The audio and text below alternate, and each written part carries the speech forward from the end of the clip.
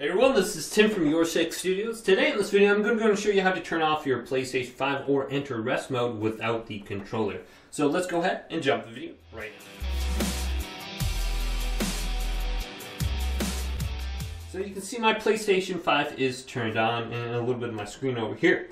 Now to turn off the PlayStation 5 without the controller, locate the power button over here.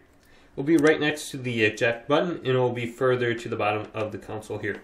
And then just hold down this button. So you will hear one beep initially and then you will hear another beep.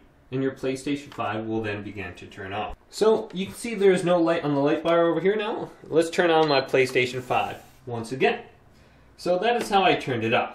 Holding it down for maybe 3 seconds. Now to enter rest mode, all you simply want to do is press the power button and it will enter the rest mode and you will see the light on the light bar here will be like orange. So let's press the power button once now and my PlayStation 5 is getting put into rest mode.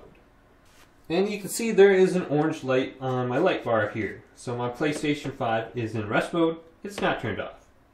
So if this video did indeed help you out, go ahead and leave it a big thumbs up and subscribe to my channel down below for more tech up videos coming up next on YourSixStudios.